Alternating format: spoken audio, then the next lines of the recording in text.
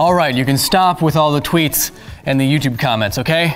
Let's look at the science of Peter Parker's web shooters. Let's stay out of the whole organic versus mechanical web shooter debate for now and focus on the silk itself first. Either way, Parker's gonna have to make this stuff.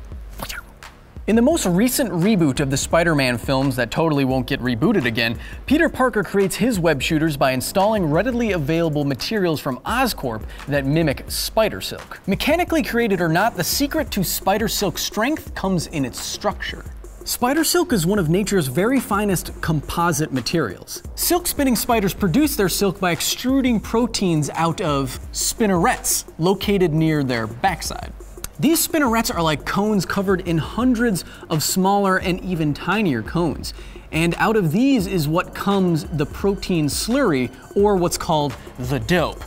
Because it is. Now here's the part we don't fully understand. As the protein dope comes out of the spider's spinnerets, it's produced in such a way so that the silk produced has an outer sheath that is a hard crystalline structure, and the inner part of the silk is more gooey, kind of like the dope itself. This combination of composition is what makes spider silk so strong. If Peter Parker, who is apparently some kind of science whiz, could harness Oscorp's mixture or make his own, then he might be able to shoot out silk from his mechanical web shooters in the same way that a spider does, with dozens and hundreds and thousands of miniature spinnerets.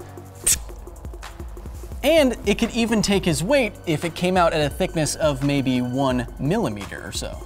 That covers mechanical web shooters, but what about the organic kind like those in the original Spider-Man film? As in all the comics and movies, the source of Peter Parker's power comes from a bite of a radioactive spider, which changes his body in a few key ways. It gives him spider sense and superhuman strength and agility. The bite also gave Peter new organs on his wrists that were able to produce silk in the same way that spider spinnerets do.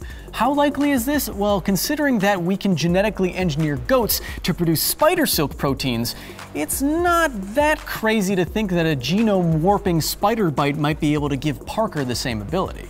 Now let's make this silk worthy of a superhero. A few months ago, scientists tried spraying down spiders with our own super materials to see if their silk would get stronger.